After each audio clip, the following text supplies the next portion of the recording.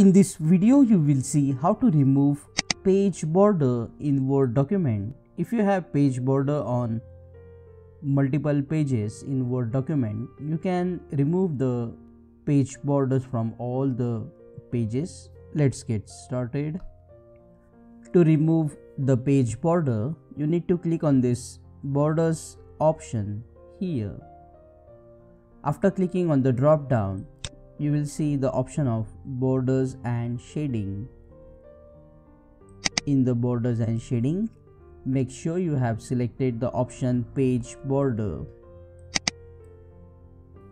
Now you can see that the page border has been applied to the page, and to remove this page border, instead of box, just select the option none and you can see that the border has been removed.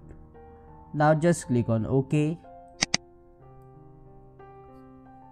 and the page border will be removed from all the pages in the Word document.